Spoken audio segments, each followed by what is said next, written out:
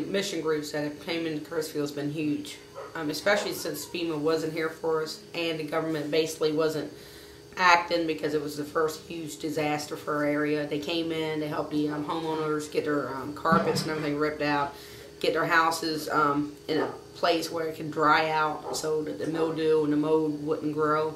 And without the mission groups, we would have 3 months later, today's basically almost going on 3 months, we would have probably like 500 homes that are still sitting there saturated with water.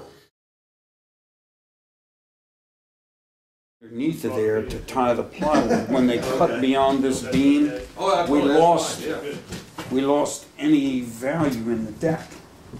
Now we got to go back to the next point to get the plywood to support something. Yeah. So I don't end up with a sledge in the face. You knock that one down. Just knock it out. Yeah. Well, yeah. See this now. You got to be careful. And don't break the sledgehammer. Make sure you hit what you're swinging at. If you hit the handle, you'll eventually and hide it with the siding.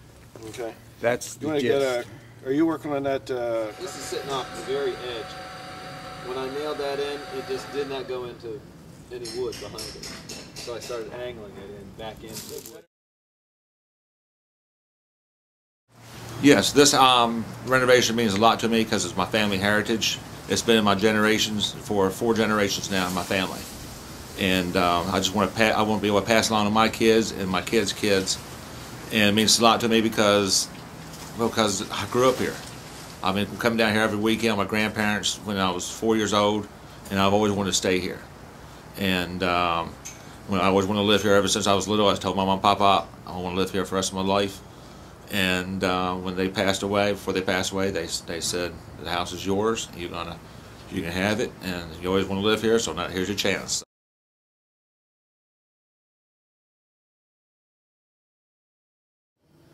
As mayor of the city of Crisfield, I'd like to take this opportunity to thank UMCOR as a lifelong Methodist as to all the things that they have done while they've been here.